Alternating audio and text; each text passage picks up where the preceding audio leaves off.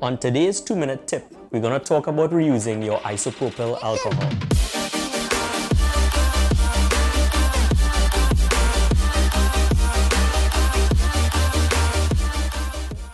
For most people, the choice for cleaning your uncured resin off of your print is isopropyl alcohol.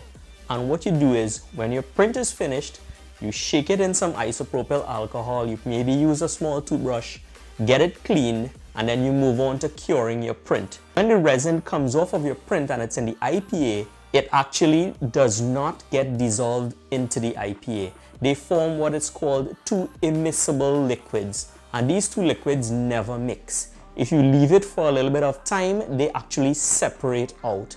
And the method that you're going to use to separate these two liquids is called decanting. So what you're going to do is you are going to allow the resin to settle at the base of the container and the IPA to remain at the top.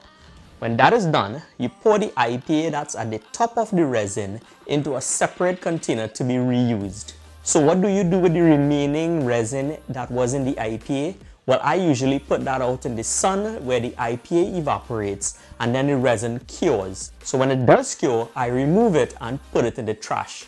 If you have a recycling center, they may actually take the cured resin to be recycled.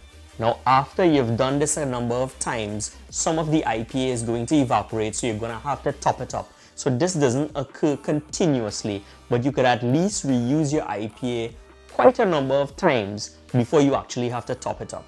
So there you have it, guys. My 2-minute tip for today: reusing your IPA after you wash your SLA print. Have a good one and happy printing.